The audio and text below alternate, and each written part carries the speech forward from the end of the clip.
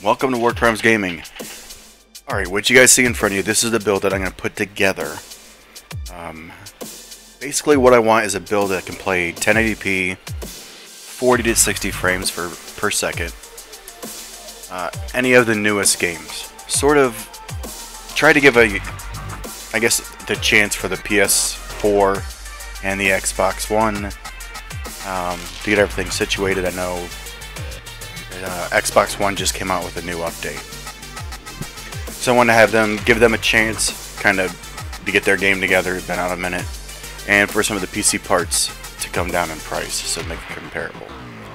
Now, what you see in front of you is not $400. There is no way that I think that you can go out and spend $400 only and get a PC to work comparatively to the consoles. The reason is the consoles make no money whatsoever. They make all their money in games and the $10 a month or the $50 a year that you spend in the Gold or the PS Plus memberships. So taking that into consideration, most console gamers are going to go out and buy that $400 system. They're also going to add a control. We'll also purchase the Xbox Live Gold or the I think it's a PS Plus, PlayStation Plus. So that is anywhere from $50 to $60 extra a year. The average lifespan of a console is, they say, 10 years. We're just going to cut that in half to be fair. 5 years. Adding all those together, that gives me about a $700 budget to put a computer together that would be able to PS4 or Xbox One. And that's what our overall goal is to do. Now, this will be a multi-part series. I have friends that are like, hey dude, how do you build computers? Even though there's thousands of videos out there, I will put one together. This is fairly simple. So we'll go step by step. That'll be part 2. Part 2 will probably be unboxing some of the things, going a little bit more in detail, assembling it. Part 3, once it's all assembled, I'm just going to test it on some of the games I have. If you guys have games that you want me to play, Metro Last Light or Battlefield 4, Tomb Raider, those are like the normal games that you run benches on. I'll run benches on Heaven and see how it does. Everything completely stopped. And then what we'll do is we'll put an overclock for you non-PC gamer guys. Basically, we're just going to turn up the power on our graphics card and our processor, hopefully. And I'll show you those in a second where we want to get, and then compare how well a $700 system, not counting rebates, I didn't take those out, will be able to compete against the consoles for a sort of head-to-head. So if you do have videos and you want me to include those in the upcoming videos, I'll probably do this once a week. I'll try to put it out on Thursday or Friday of each week. Send the videos in, Dropbox them to me, and I'll see if I can get those in.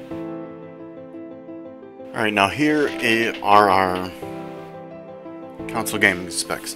So you're looking at the RAM for the Xbox One, 8 gigabytes of RAM. It's DDR3. You can read it up here. It's clocked to 2133 megahertz. CPU's an 8-core at 1.75 gigahertz. GPU is clock speed of 853, and I think their new update that Xbox One just did, it kind of took away some of the power from the Kinect and pushed it towards its GPU. So I think they overclocked their GPU to 853 or a little bit higher, because I think it was originally 800. Shader cores on that is a 768. Teraflops 1.23. Processors are 768. Has 500 gigs of storage. That's non-replaceable. Of course, it uses USB 3.0 and and an optical Blu-ray DVD drive. The PS4 is also 8 gigabytes of RAM. It's a DDR5 RAM at 5500 megahertz. So I've seen things go back and forth saying DDR5 RAM has some issues. I don't know. PC guys, we can't use DDR5 RAM. It would seem faster. And at 5500, I can't touch that on a PC. So that side of the house is going to be faster than a PC, I would say. Now how that incorporates with everything else, I don't know. But when you look at the CPU, it's an 8-core. It's especially engineered. Both of these are an AMD based. It's an 8-core. I think it's called a Jaguar. 1.6 gigahertz on a 2.75 gigahertz capable chip. So I don't know if that is an overclock that they put on there, or if that's a boost of some sort. But the GPU that the PS4 handles is an AMD. It's a next generation Radeon based graphics card. 0.84, better than the Xbox One processing. GPU core is 1152. It has a GPU clock of 800, and then 1152 stream processors. This is from their site. This is where I got this information. And again, this one does have 500 gig hard drive built in, USB 3.0, Blu-ray, same as the other one. And I didn't put that up on the PS1, but the PS4s, they're the same. Right now they're not backward compatible. What will happen in the future, I don't know. You guys, if you're a console gamer, know better than me.